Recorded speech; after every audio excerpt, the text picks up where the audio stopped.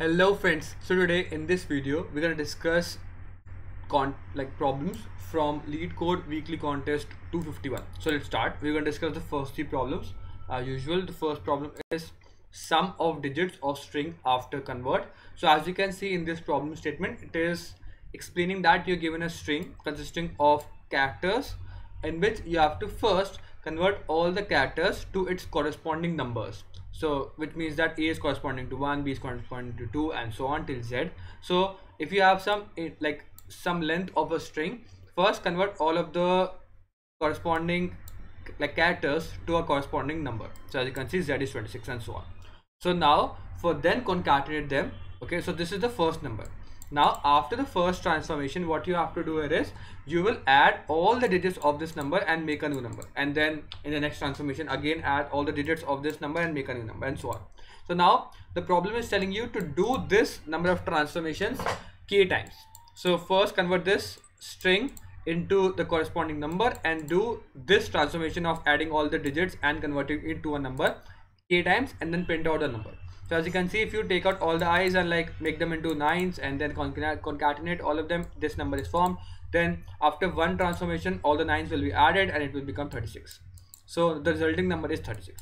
So you just have to do that. So the simple way here is just do the same thing because the constraints are also very small. So what you can do here is first convert the whole string, which is like string length, to the concatenated number.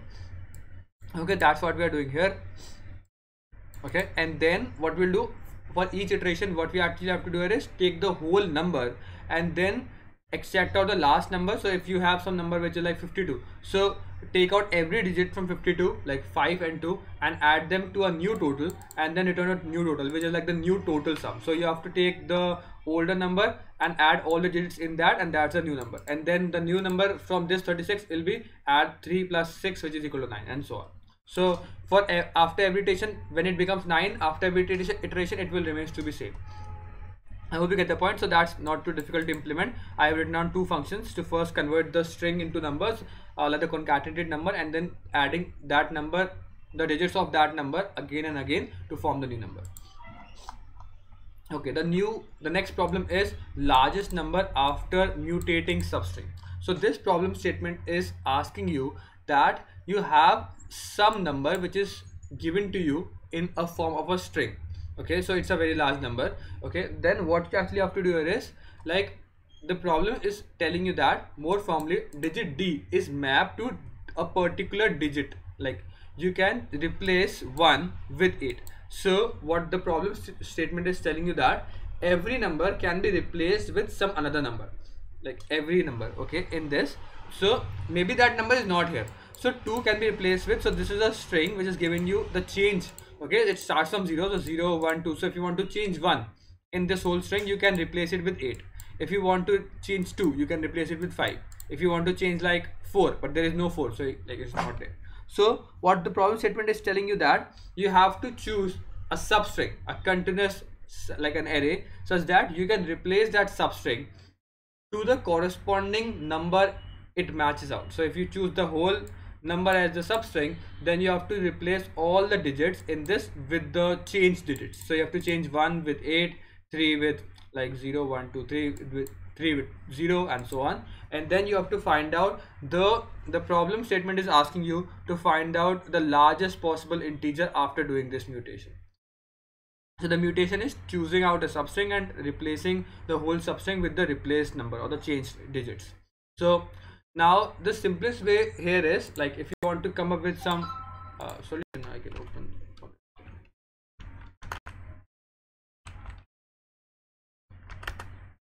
online download.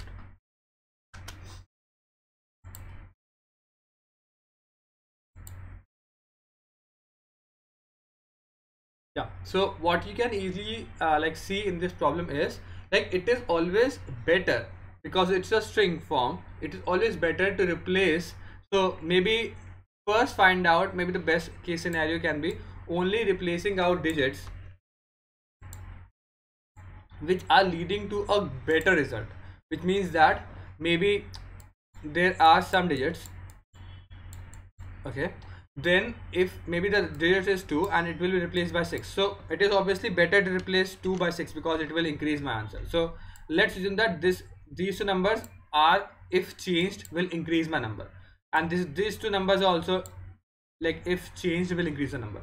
Now what you can see here is which, like, because you can only choose one substring, obviously you will try to choose this because this number is more forward in the whole string. So if you change this number, it will like bring a larger change in the whole number, and that's it, that you want to change the substring, continuous substring, which is continuous, and like it should be in the start. So you have to find out different substrings, and the substring which is from the start should be replaced. But maybe what can happen here is, like, this is 7 and this is also 7, so replacing this will not cause us any harm. This will not like decrease the number.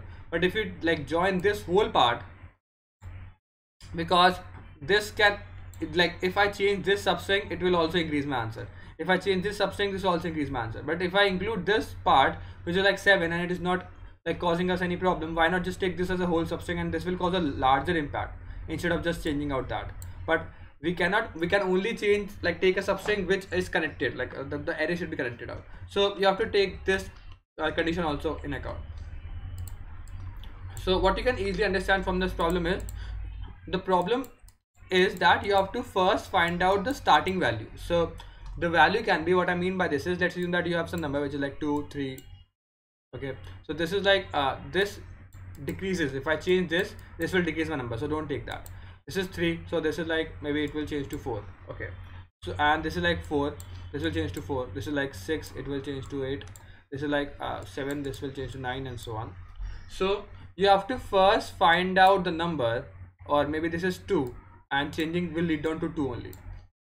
Okay, now see, first find out, if you want to find out a substring, for finding a substring, it is a left pointer and right pointer, like this is a subarray. So this, okay, so what you can choose here is, let's move your left pointer to the point where changing is beneficial. What I mean by this is, if I take this as a substring, obviously it do not increase, it's not causing us any harm. If I change 2 to 2, it is not causing us any harm, but still it is not giving us a benefit.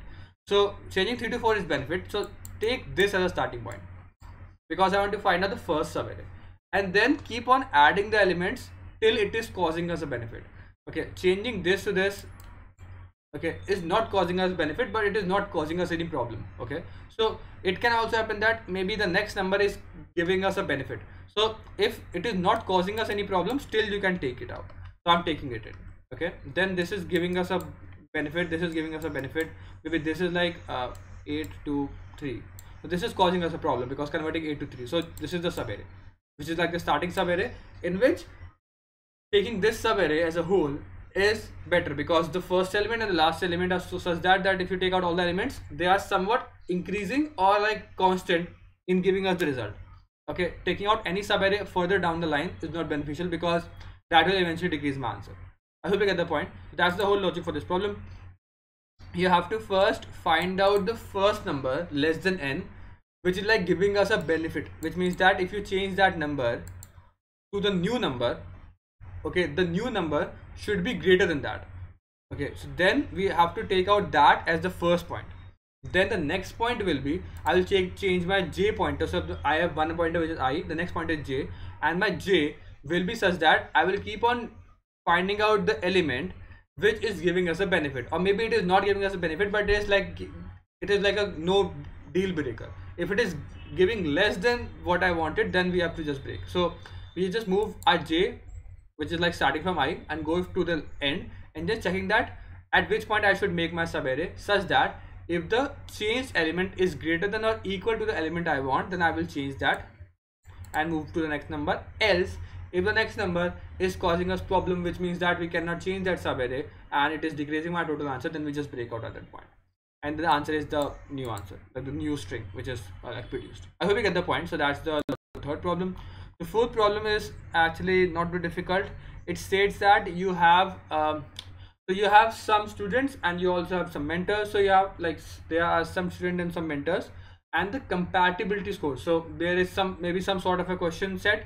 Okay, the students solve the question set, and the teacher also solve the question set. So as you can see, maybe there are 3 problems, and there are 3 students. So the first student solved the 3 problems and he marked whether it's true or false. So the first student solved like this, true, true, true, like true, true, false, and the second student like marked it out, marked out like this. The third student marked out like this, and so on.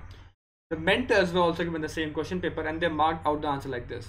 Now you have to somehow matches every student with some mentor such that the answer should match in the maximum possible way, and the number of answer they matches out added total give you the compatibility score. So you have to maximize the compatibility score. What I mean by this is, you can see the first example.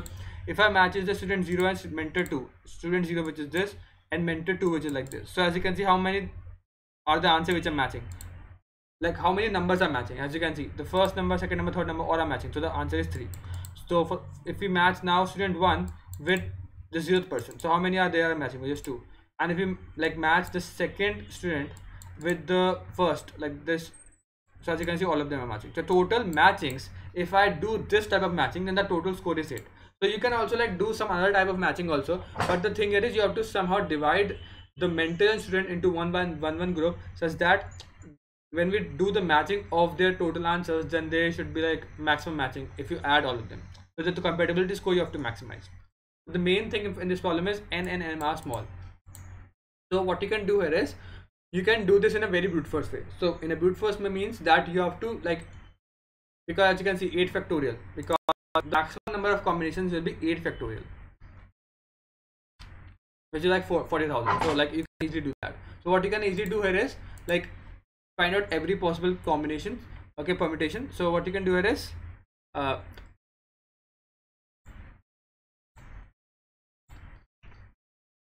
first find out, like what you can hear is like first find out what is the answer if one match with like the first student. Okay, so because there are n which is like 8 and 8 or teachers and student, you can do here is like take every student and match it with every student like a teacher and find out what is the compatibility score if they find out the answer. Okay, so what I have done here is like there are 3 nested for loop. Take every student and every mentor, and for every student every mentor check over the question marks and find out how many total matchings are there. If they have some matching, then store this in this array. So it's like a 2D matrix, which is like maybe there are like 4 teachers and maybe there are 4 students. So this is for the students part, this is for the teachers part. So I just match the first student and the first teacher, the like second teacher, third teacher, fourth teacher, and find out how many matchings are there if I choose the first student and the first teacher. So maybe there are 3 matchings, then there are 4 matchings, like 5th matching and like 2 matchings, so on. So we'll just populate this matrix, in which this will actually eventually help us to find out the answer very easily in the end. And then what you can do here is, now we have to make a 1-1 matching. So for 1-1 matching, what we actually have to do here is we have to take every possible combination, in which like, so if there are like 2 students, like 4 students and 4 teachers, one combination can be like match them like this, the other can be like match these and then like this, and so on. So what you can do here is find out every possible permutation. So keep the like, let's keep the what I'm keeping, as you can see I'm so I'm permitting all the students. So permitting all the students, let's assume that this is the one permutation. Okay, the next permutation can be 1 2 4 3. Okay, 1 3 2 4, 1 3 4 2. These are different permutations. So which means that the first teacher, first student, second teacher, second student, and so on. The next case can be first student, like first teacher, second student, and so on. Like this is the matching, like the fourth teacher and the third student, and so on. So you can create every possible permutation using the next permutation function, and you just insert all the students number like IDs in one vector and like keep on permitting it, and then the permutation will be, maybe now you are matching the first student and the first teacher, second student and second teacher, and so on. So now you have already calculated the answer. Like if you have matched the first student and the first teacher, you have the answers, the matching answers. So you don't have to do it order it again and again. So what you actually have to do here is just you have the permutation of the students and the teachers, and then iterate over this given permutation, okay, and then find out the total answer if you like match these students out, okay, and then like maximize them over all the possible permutations. Okay, I hope you understand the logic and the code part. You will see all the code description, like all the codes and the description box. If you still have